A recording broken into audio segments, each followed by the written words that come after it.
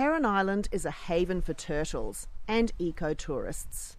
The turtles are so prolific here. You cannot go for a snorkel and not see multiple turtles. You kind of think, oh, I've got to keep moving, and you see another turtle, so it's pretty exciting. The island off the coast of Gladstone is a breeding ground for green turtles and endangered loggerheads. People then come here, they see, say, the turtles, they see the marine environment, then they fall in love with it, they get attached to it, and then they want to help them. But life is tough for these creatures. Only 1 in 1,000 hatchlings will make it to adulthood. Now, climate change is making it even harder.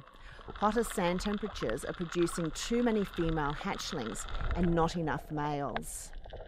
In certain places where the temperatures have risen quite considerably in recent years, it's estimated that over 95% of the hatchlings being born on those beaches are female.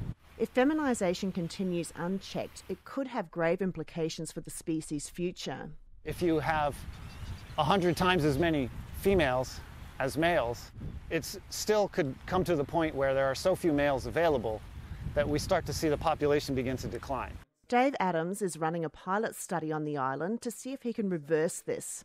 He's collected newly laid eggs from several nests around the island and is watering them regularly with seawater to cool them down. If this study is successful, seawater irrigation could be used to help boost the male turtle population, not just here on the southern Great Barrier Reef, but on managed beaches around the world.